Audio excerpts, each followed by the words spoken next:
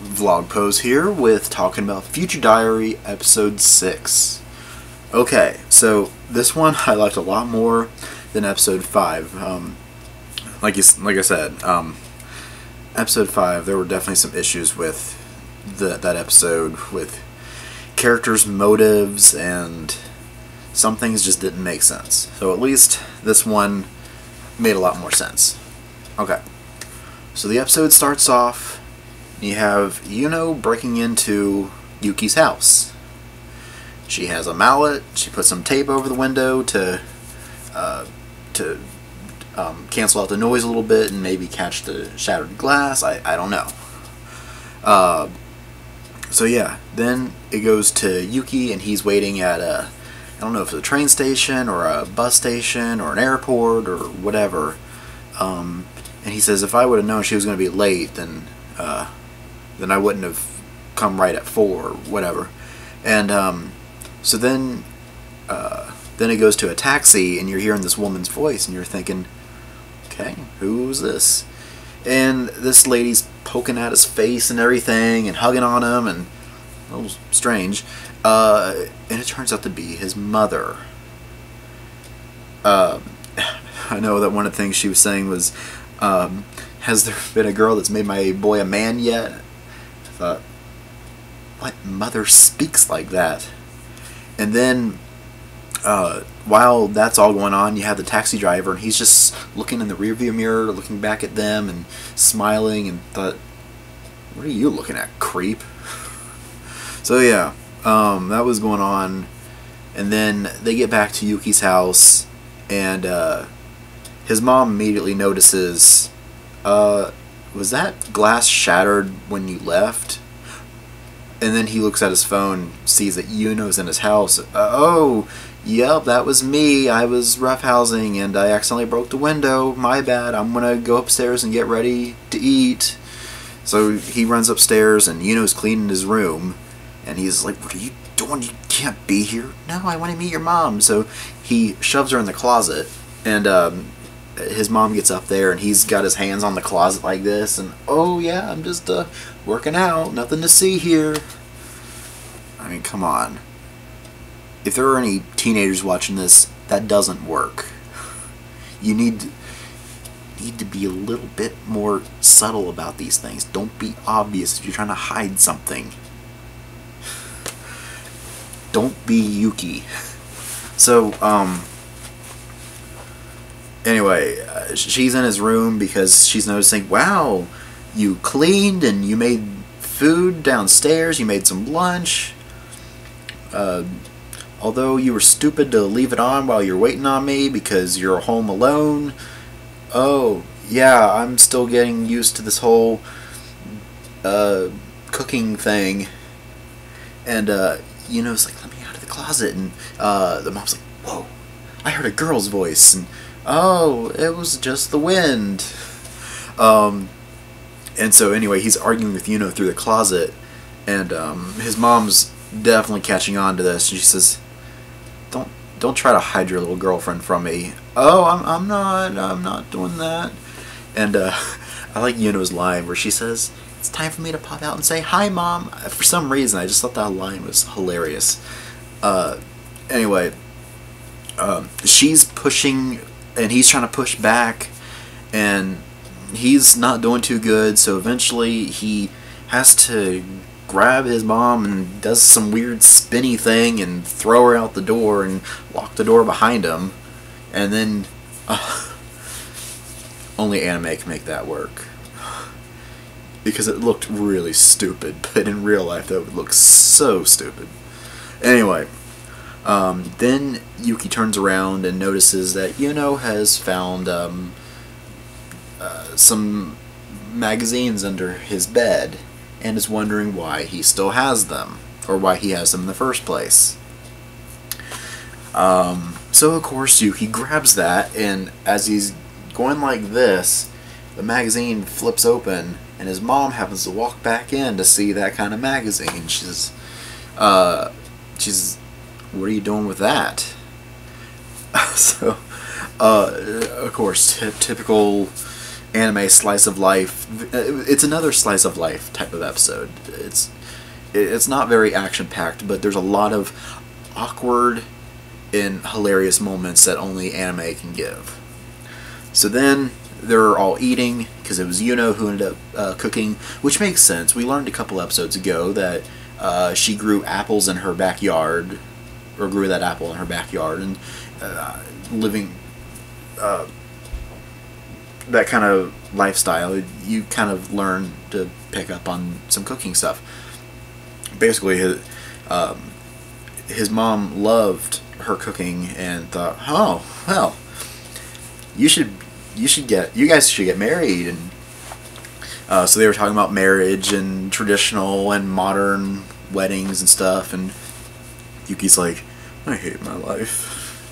And then later on in the evening, they're looking at baby photos of Yuki, and he's like, I'm naked in all these. It's like, oh, shut up.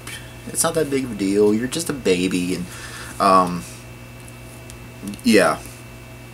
Well, his mom was describing that she needs to stick around for a few days, because I guess she works in a different city or whatever, works weird hours, but she's going to have a couple days of leave because one of her co-workers were involved in the Omakata cult massacre, which was Tsubaki 6th thing.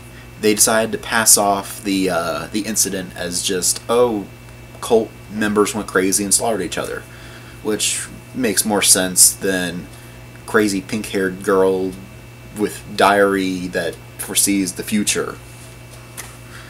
That doesn't make as much sense and probably wouldn't fly as well on the news and on media, other than, oh, crazy cult kill each other? Well, okay. Yeah. Meanwhile, we get a little bit of what's going on with Ninth, and she's talking to a doctor who gives her a glass eye. So there's a moment where he gives her the glass eye, and she's trying to get it all situated. So there's one point where her eyes are going in different directions. That's kind of funny. And she says, when did you take up babysitting? He says, oh, well, those are the victims of the Omakata cult. Yeah, so children that lost their parents in the massacre, I don't know. Maybe they were there. Maybe these children saw Yuno kill their parents. I don't know. Maybe they were hypnotized too. Well, hope that doesn't turn into anything. There was one line that the doctor said that kind of weirded me out, where he says, well, not really weirded me out, but just kind of a strange line for a doctor to say. He says, this is a legit doctor's office 2/3 of the time. So you wonder, what is it the other third of the time? Is it possibly drugs? Like all that prescription stuff? Maybe they're selling, I don't know. I don't know what he means by that. But something that, some kind of continuity error that I did notice, when he was giving her the glass eye, she had her eye, kinda. Whereas in the previous episode, 12th had her eye in a jar. So that made no sense. So that was probably my biggest issue with this episode, was just, how do you have your eye when you had your eye pulled out in the previous episode? Anyway, then it goes to the evening, and his mom says, oh, well, it's too late for you to walk home, so you're just going to stay here tonight. She's like, okay. And so she sets up the futon in Yuki's room of all places. Yuki says, there are other places that you could put her for the night. And she's, oh, stop being so chivalrous. And something else that his mom says that is not what moms would typically say would be, she was saying, I don't care what goes on, just keep it down and keep it covered. Really? You're encouraging that kind of behavior for a 14-year-old? I mean, most 14-year-olds be like, yeah, alright, but in reality, that's horrible parenting. Like, yeah, that's just horrible parenting. I understand that Yuki's mom really likes her, but that's not how you would show. That's not how you would show that. is just wrong on so many levels. But at least for the anime goes, it makes it a pretty hilarious moment, full of awkward teenage stuff. There was a scene where Yuno was in the shower, and his mom was talking to her outside the door, saying, "Hey, I left some dry clothes and stuff." "Okay, you're the awesomest mom ever." And she's saying, "Oh, keep an eye on my Yuki, or be good to my Yuki. He's worth it," or something. As she walks away, and this well, when Yuno was in that one moment, she looked different. Maybe I think it was just the hair, but she just looked so different, because I guess I'm used to it kind of flaring out, the hair flaring out a little bit or whatever, and it was, but she says, "His mom is so great," and then it flashes like flashbacks to her parents, or like the dead,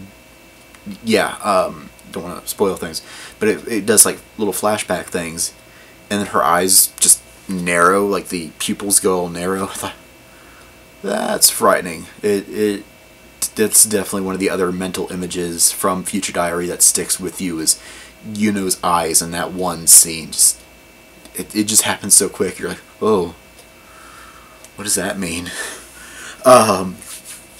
So then it goes to the bedtime or whatever, and they're laying down, and Yuno's like, "You gonna put the moves on me?" "No." And she's like, "Well, it's gonna happen." And she shows Yuki the phone where they were talking about the July 28th, as I mentioned in the previous episode. She says, it's gonna happen. You can try to prevent it all you want, but it's still gonna happen. He's like, "Well, okay, but I'm just gonna go to bed now." Yeah.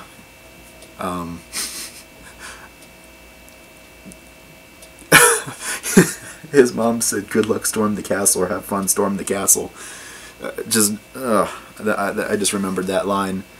So yeah, it was awkward stuff. The two of them were having the talk. Naturally, Yuno wanted them to fool around, and Yuki was too afraid to. And most of that came from, why did I look in that room? Because he admits she is really cute, but he also knows she's not stable. She's not mentally stable. So that's probably his biggest conflict right now, is just, do I like her? Do I not like her? She's cute, but she's crazy. Yeah, so that was, then it goes to the next day, and they hear the car door. So yeah, we got to meet this little child, and he's like, "What's your name, big brother, big sister?" And they're introducing themselves, and he's got puppets on his hands. He's like, "Face hug," and so that was cute. Until he goes inside, and he's like, "Face hug," and he's like smashing these puppet faces together, and yeah, okay. So then he's got crayons, and he's drawing. Turns out he's drawing Yuno's face or whatever, and it's very cute 5-year-old drawing. And then he starts cutting her out, and there's one angle of him cutting out the drawing of Yuno that it looks like he's actually cutting through the face, but I think it's just the angle of the animation thing.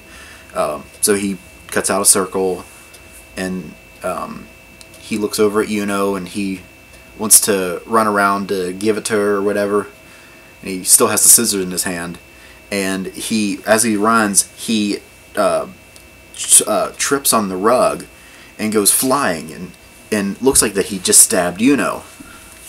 Fortunately, she had a pillow that was protecting her. Naturally, Yuki's mom was freaking out of, oh, that's not good.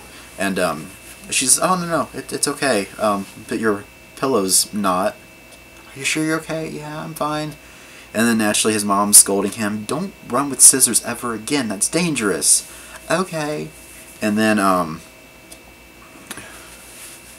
And then he decides that he needs to go to the bathroom. His mom's saying, "You okay in there?" "I'm a big boy," as what most 4 or 5-year-olds would say. So then he's sitting on the toilet, and then he pulls out a diary. The Hypervision diary is what it says. He says, "You know, Gasai, this one's going to be hard." Think, oh, that wasn't an accident. He tried to kill her. He's a diary user. Okay.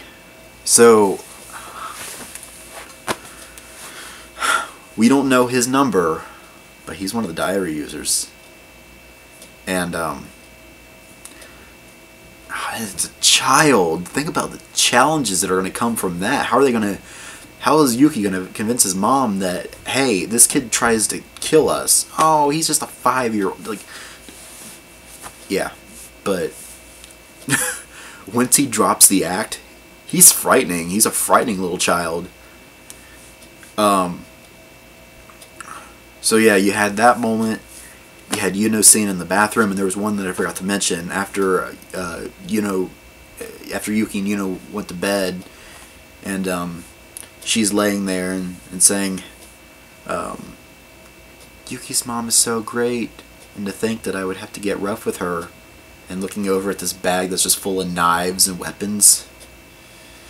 That was another scene that just sticks with you, like, whoa. So yeah, she was normal. She was normal for most of the episode, and it was really adorable in a lot of ways. She was just acting like a regular girl who was excited to meet her not quite boyfriend's mother. But the scene in the bathroom, and then the scene where they were in the same room together, in bed, kinda in bed. He was in bed, she was on the floor. Those two moments are what I would call the highlights of that episode. It was not very action packed. In fact, it mostly focused on Yuki and Yuno and his mom, and then the kid at the end. Like Ninth barely made an appearance, and that was the only diary user. I don't even think we saw Fourth in that episode. So that was that episode. It was, well, it was a setup episode. It was setting up for the battle with this next diary user. That's pretty much what it boils down to. Kind of like how episode 4 was kind of the setup for episode 5. Episode 6 is kind of the setup to episode 7, and where we're gonna be facing off with a child. So who's gonna win? 2 14-year-olds or a very smart 5-year-old? Or should I put it this way? A cowardice 14-year-old who cowers behind a pink-haired girl, a super psychotic pink-haired girl that wants to kill everybody except for said pathetic 14-year-old boy, or the 5-year-old that wants to kill both of them and might have possibly seen Yuno murder his parents. Who knows? But we'll find that out in the next episode. Then was the murmur moments, and what was going on there? My apologies. Camera shut off. Okay, murmur moments. Okay, so you have Murmur, and she is disguised as Yuno in this little bit. And the thing I thought was funny is Yuki's mom didn't notice the difference. That she went from being, say, this tall to this tall. I know you can't see my hand, but going from the size of a teenager to the size of a toddler, basically.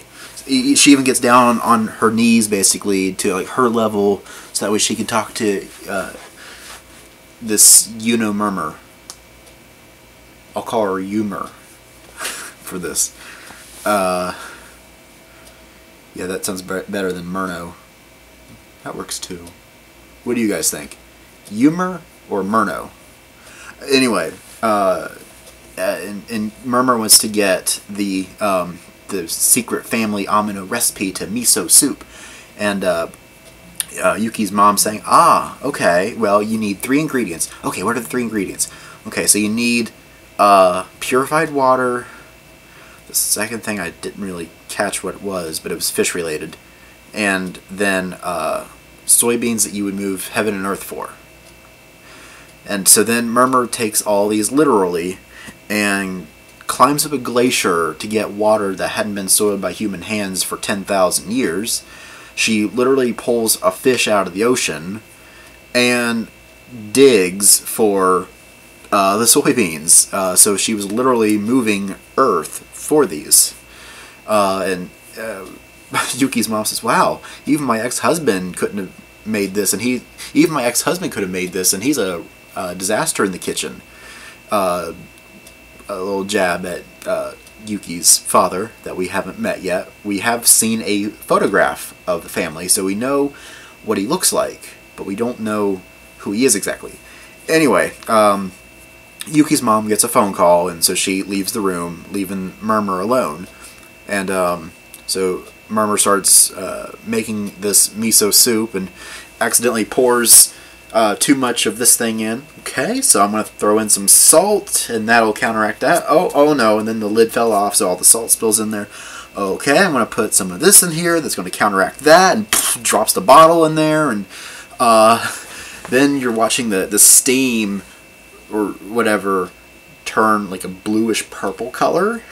So it's pretty much now poison. So Yuki's mom comes to take a sip of it. Next thing you see is a hospital taking her away. And no, I'm sorry.